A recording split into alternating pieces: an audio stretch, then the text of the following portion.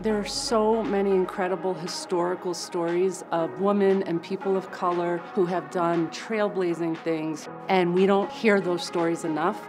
That's one of the amazing things about Sundance is how supportive they are of telling their stories, and it seems like they do it first and then industry follows, so that's just a really awesome thing to be a part of. There has definitely been more representation on screen. The reality is it's still not enough. In order for it to change, we need there to be exponential growth, and that's what we're all pushing for.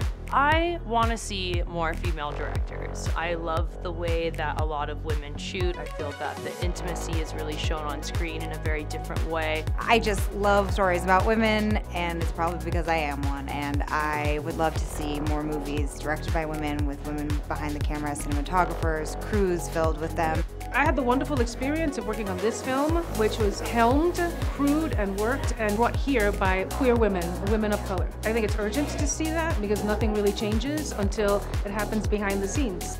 Young, diverse writers, directors, people in the crew. Diversity behind the scenes is so important, and it's about believing that your stories are worth sharing.